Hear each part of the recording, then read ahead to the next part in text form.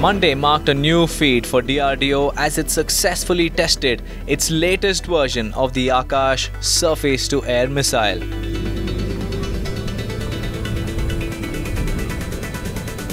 In its test flight at the integrated testing range, Akash Prime destroyed an unmanned aerial target that mimicked an enemy aircraft. DRDO's Akash Prime, an advanced version of its Akash Surface-to-Air missile system, is DRDO's latest lethal weapon. Akash Prime also heralds a new accomplishment for the Indian Armed Forces over its neighboring rival, Pakistan.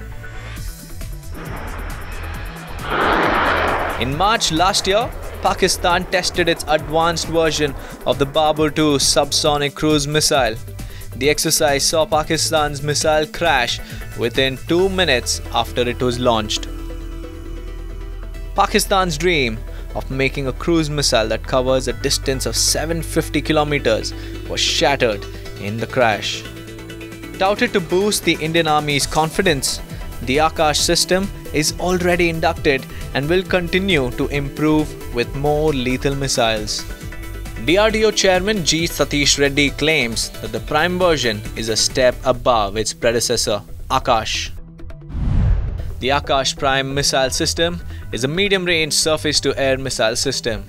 The Akash Prime is equipped with a homegrown radio frequency seeker that imparts improved accuracy while intercepting targets in various conditions. It has an operational range of 30 kilometers at a flight altitude of 18 kilometers. It can attain a maximum speed of Mach 2.5.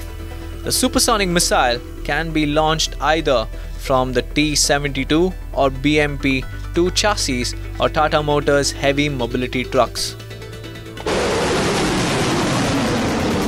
The latest test certainly boosted the morale of the Indian Armed Forces. Defence Minister Rajnath Singh congratulated the Defence Forces and hailed DRDO for its production capability.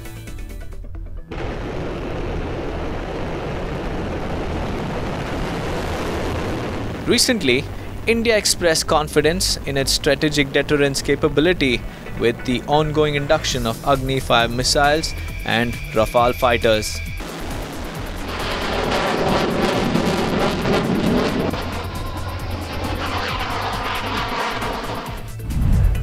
However, speaking of the numbers, China possesses 350 nuclear warheads, while Pakistan has 165 as compared to 156 in India.